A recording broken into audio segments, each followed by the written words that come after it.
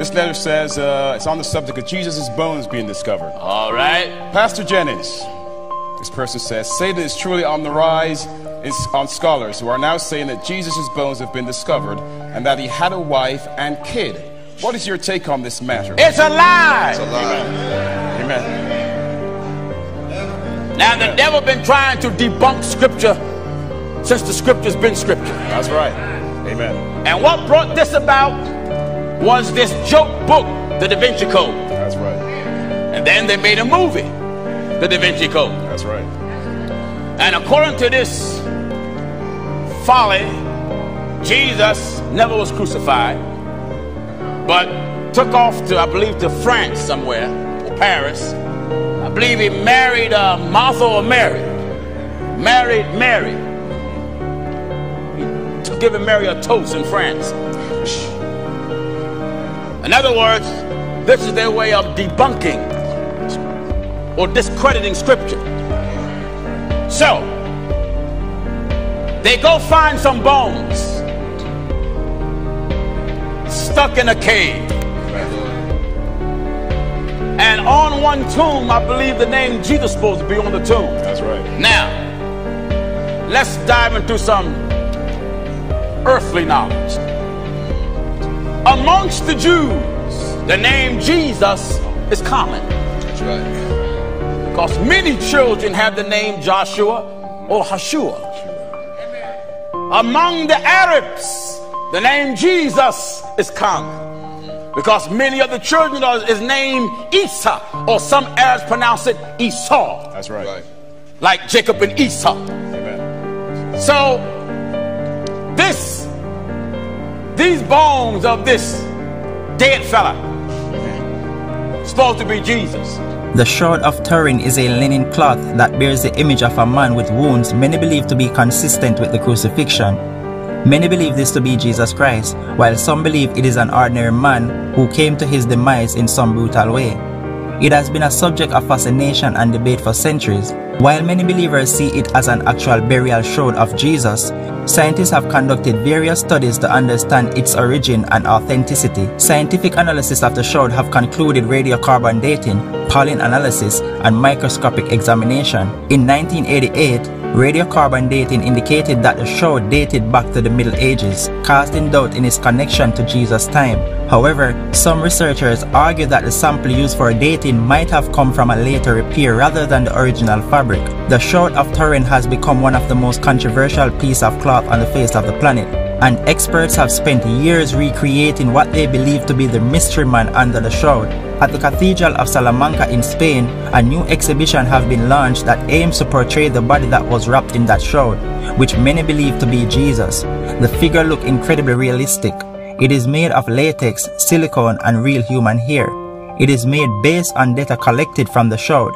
Even the head has wounds and blood, which they suggest being from the crown of thorns. Though the exhibition is not claiming or denying it to be the figure of Jesus, they want people to come and view it and come up with their own understanding and belief of who the person is. In terms of other discoveries relating to Jesus, no definitive archaeological evidence has been found regarding his physical remains, burial site, clothes, or the nails that was said to pierce him during crucifixion. While there have been claims of discovering artifacts relating to Jesus, such as the Grail or the True Cross, most of these claims lack conclusive evidence. Overall, the Shroud of Turin and other related discoveries continue to captivate people's imagination and provoke discussions about Jesus and the events of his life. The search for historical evidence relating to Jesus remains a subject of interest for many researchers and scholars. While direct physical evidence might be elusive, historians and archaeologists continue to investigate ancient texts, artifacts, and sites to piece together a more comprehensive understanding of the context in which Jesus lived. Archaeological excavations in the region of Jerusalem, for instance, have shed light on the city's history during the time of Jesus. These findings help to create a backdrop for understanding the social, political, and religious dynamics of the period. However, conclusive evidence directly tied to Jesus himself remains scarce. Jesus Christ, the Son of God and the Messiah, was born in Bethlehem as prophesied to Mary and Joseph. Mary, a virgin, who was visited by the angel Gabriel, who announced that she would give birth to the Savior. After Jesus was born, he grew in the fear of the Lord and do the things that pleased him. He traveled throughout the region, teaching about love, forgiveness, and the kingdom of God.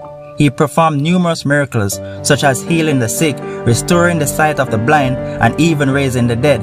He faced opposition from leaders who saw his teachings as a challenge to their authority. This led to his arrest, trial, and eventual crucifixion.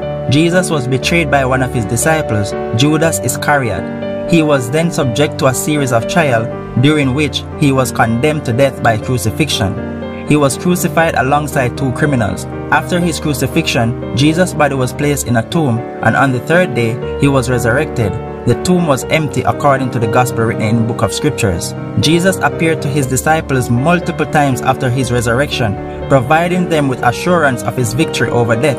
These appearances included interactions where he ate with them, spoke to them, and even showed them his wounds as a proof of his identity. 1 Corinthians 15 and verse 12. What is it? Now if Christ be preached that he rose from the dead, Christ be preached, he did rise from the dead. how say some among How you say some of you that there is no resurrection that there of is the no dead? resurrection of the dead? But if there be no resurrection of the dead, There is no resurrection of the dead? then is Christ not risen? Then Christ is not risen. And if Christ be not risen, And you see, it's a chain, it's a domino effect. Right. that's right. Now you notice one cause lead to another? That's right. And if Christ be not risen, Then is our preaching vain, then our preaching is no good. and your faith is also And vain. your faith is also vain. Yea, and we are found false witnesses of God. And we are liars. That's right. Christ have not risen, that'll make us a false witness of God. Because we have testified We of have God testified of God that he raised up that Christ, he raised up Christ. whom he raised not Whom up. he raised not up. If so be that If the dead so rise not. be that the dead rise not.